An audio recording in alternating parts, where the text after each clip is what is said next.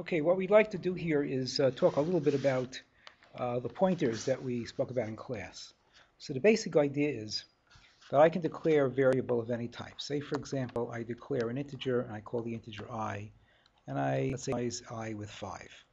So in the RAM, I get a location, right? The location is given the name I, and that location has an address. Say the address is 100A.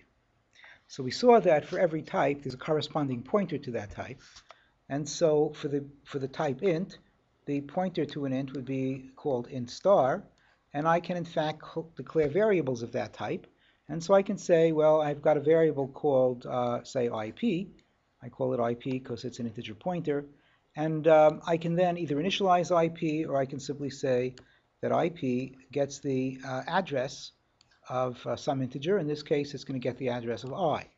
Now, when I do that, what happens is I get another location in the RAM. This location is a real live location, no less real than the location where the variable I is stored. It lives someplace, say, for example, at 500A. Its name is IP. Now, just as I had been initialized with the value 5, IP has been initialized with the address of I. Well, since the address of I is 100A, so the value of that address, 100A, is stored in IP. And we have a diagram that shows this relationship. We simply draw a pointer, a little address, a little arrow going from IP to I, and we read this that IP points to I. But in fact, what's going on inside the computer is that in the variable IP is the address of I. Now, one of the things we can do with this is we can dereference this pointer IP. So we saw already that there is one operator, that's the operator ampersand. The ampersand operator takes the address of a variable, but there's another operator, which is the star operator. When I apply the star operator to a pointer, I can only apply the star operator to a pointer. And when I say that, I say, for example, star IP. Star IP gives me an alias, right? What's an alias? An alias is another name for.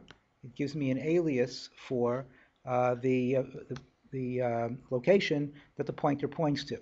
So since this pointer IP points to I, so star IP becomes an alias for I. So this location I has two names. It's called I, and it's called star IP. So once I have an alias for it, I can refer to it in two ways. I mean, just like, for example, I got a fellow whose name is Bob, and I can call him, if he has an alias, let's say called Jim, for whatever reason, I can refer to him either as Bob or Jim.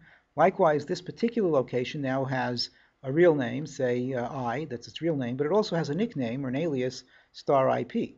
So I can say put something in this location either by using its name I or by its nickname. So I can say star IP is equal to 15, say, and that's going to change the value of star IP, or I, to 15. Okay, that's the way this thing works. It's really powerful.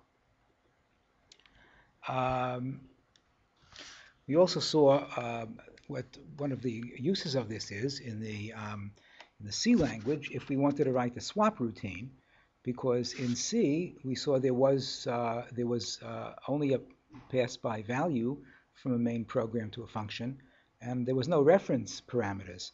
So the question was, how do we write a swap routine? We'll take a look at that in the next video.